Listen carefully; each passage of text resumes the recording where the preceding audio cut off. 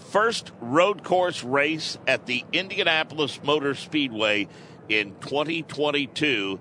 That is the last time that Colton Herta has been to victory lane. He has been a master on the restart so far today as they set up for turn number 10, come off of turn 11, and they'll look for the green flag in the hand of the starter.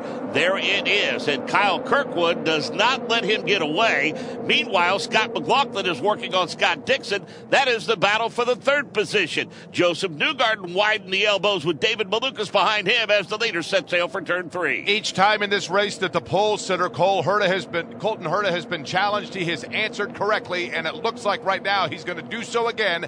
He has about a half a car length advantage over Kyle Kirkwood. Dixon tried to go inside of Kirkwood through turn 3, not able to do it. McLaughlin running fourth.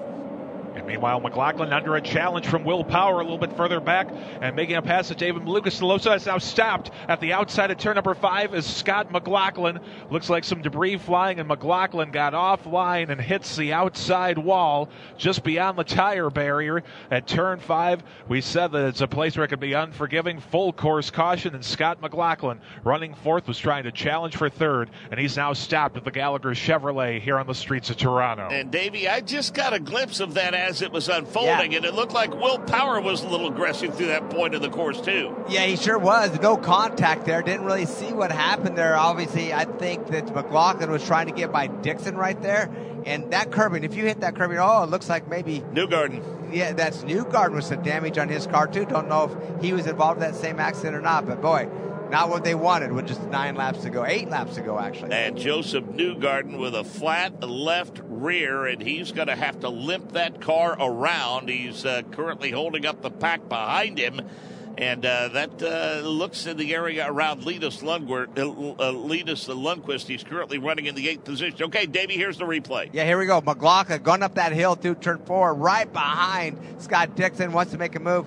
Oh, yeah, gets in. That was that Will Power? That was Will Power. Yeah, Will Power. You said he was aggressive, and you nailed it. He was aggressive. He actually got into the side of McLaughlin, pushing him to the outside of that turn 5 wall and putting him out for the day. Now you'll see it from Power's perspective, Davey. Yeah, well, right there, I think that what happened is Power definitely got underneath him, but I don't think he went far enough, wasn't far enough up on him for McLaughlin to know that he was there yet. That is a tough place to make a pass, as you have seen over the course of the weekend, Alex Wolf. Yeah, and we talked about how sometimes stack-ups happen here in this turn 5 area, and it looks like the issue for Joseph Newgarden is as he had exited turn 5, that 90-degree left-hander in the shadows of BMO Field, as he had made the pass at David Malukas in the tragically hip Honda for Meyer Shank Racing. It looked like almost ramping up and over was Malukas, and I think that's what cut that right rear tire for Newgarden. It looks like a little bit of front wing damage maybe for Malukas in the 66 car, so Team Penske with 2 of their 3 cars with trouble in that turn. And Davey, there were a couple of other cars that had to check up and got the front end off the ground, and a normally affable Scott McLaughlin is more than a little incensed at what's happened late in this race. Let's go to pit road, get an update on Joseph Newgarden. Yeah, as you said, it was a flat rear tire for the Newgarden in the number 2 machine. Quick stop, 6.3 seconds, no fuel in the car. He'll be back out and on his way on greens. But boy, Davey, what a disastrous turn of events for Team Penske. They were poised to have as many as 3 cars in the top 10. Yeah, we're going to see. I'm sure here comes the team. Here comes McLaughlin out on the racetrack. He is going. He's giving a clap for Will Power. You know that clap wasn't. I mean, he is definitely mad at his teammate, giving him like a.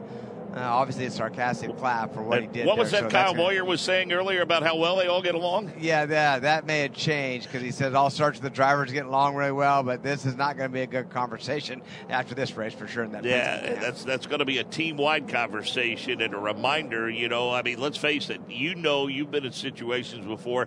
I remember the days when you used to battle with your teammate Scott Sharp, and the old adage was, "Yes, we want you to win, but do be mindful of your teammate." Yeah, no, you have to, and we've all been in those situations, including myself with teammates, that things didn't work out the way we had hoped, and you affect each other's race, and that's not a pleasant thing, especially for the car owner. So, as you said, that's not going to be a comfortable conversation in that Penske hauler after this race. Going to be interesting to see what the outcome is in terms of, I know Race Control is looking at several replays, Davey. Your opinion of exactly what happened, and if Will Power should, in some way, shape, or form, be penalized. It's going to be interesting because I don't think he was definitely made the move to go up on him, but I don't think he was far enough up on him. We don't have spotters here. I don't think he was far enough up on him for McLaughlin to see him. So that's going to kind of be a judgment call. Unfortunately, we'll have to see how it plays out. The other thing that I know.